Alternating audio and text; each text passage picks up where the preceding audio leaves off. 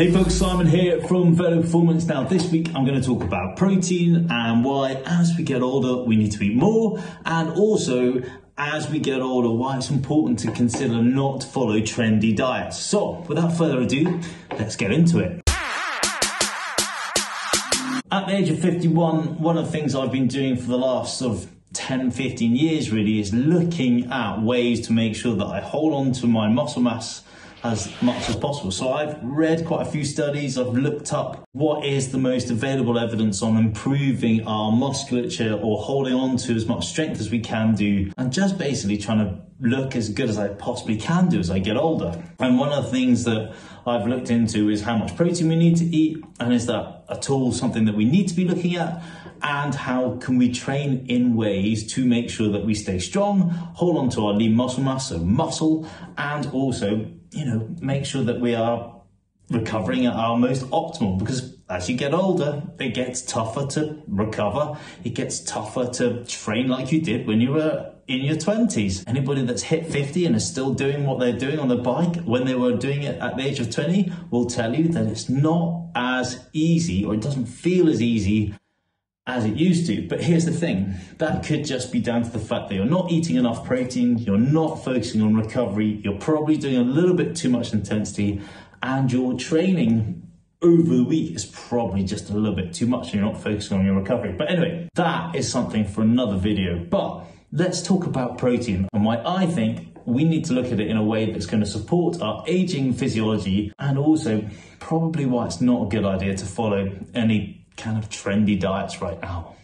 Let's talk about how much protein we should eat regardless of age. What is the standard sort of understanding? Well, for the most part, most people will turn around and say between 1.6 and 1.8 grams of protein per kg of body weight, spread between 4 and 6 meals a day. And that's kind of important to think about, because there's a lot of trendy diets at the moment that will say don't eat until this time.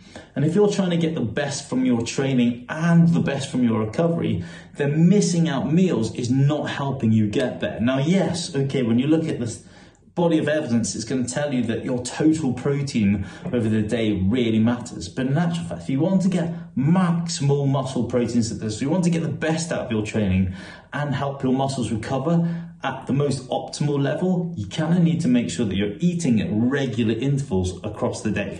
So what am I going to recommend? I recommend from the ages of 40 onwards, you need to be eating between 1.8 and 2 grams per kg of body weight, spread across 4 to 6 meals a day. It just makes sense. If you're doing the training and you're working really hard and you want to get the best recovery, then eating a higher protein diet is important for that. But there's another aspect of it as well. When you look at total calories, when I talk about weight loss with people, total calories is what's going to help you drop weight.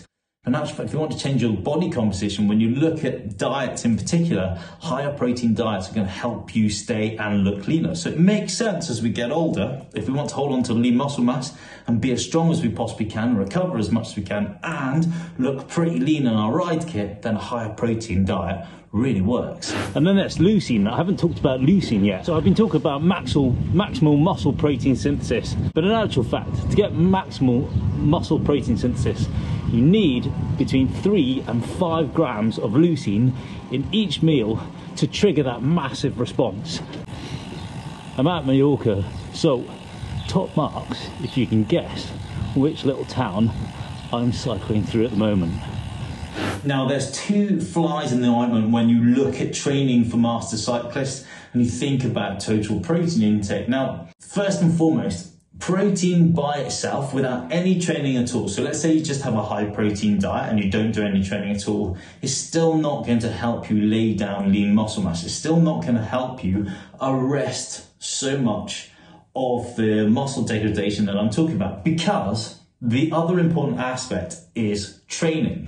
And that's quite an important consideration to take on board, that you need to do both of these things together. You can't do one, so you can't train really hard and have a very low protein diet and expect to recover and achieve everything that you want to. And you can't just eat a high protein diet and do no training and achieve everything you want to. They have to go together.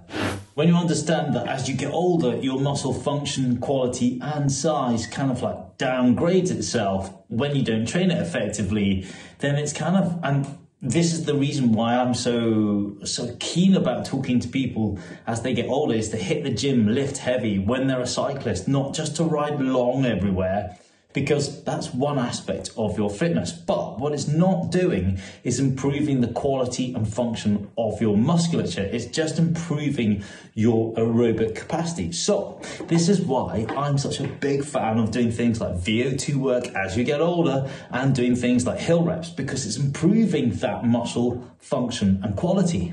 Let's go back to protein, because this is what this video is all about. So look, if you want to find anything more about diet and how to fuel your training, then at the end of this video, I'll put another video so you can watch that. And let's just cap this off. One of the things I think is really important for us to focus on in our diet is, yes, a higher protein diet as we get older. So from the ages of 40 onwards, I would always say to the people that I coach and train, we need to go higher on protein if you want to recover better, look better. The other thing I think we really need to focus on is making sure that we eat plenty of carbohydrates in our diet. And I know there's a massive trend for that not to happen at the moment, but remind yourselves that carbohydrates are very muscle sparing. So a higher protein diet and a higher carbohydrate diet is going to help you hold on to lean and muscle more. And also importantly, carbohydrates are your first immediate fuel. So if you are training harder and you're doing tougher training sessions, it's the carbohydrates from the food that you eat that are going to help you get the best quality out of training. And who doesn't want that? Anyway, let's wrap up there. So look, I hope this video has really helped, and I hope it's got you thinking about what you're doing with your diet. If you want to ask any questions, ask in the comments box below. Delighted to have a conversation with you there. And do me a favor, hit like, hit subscribe, and if you like this video a lot, share it with your friends. Cheers for watching.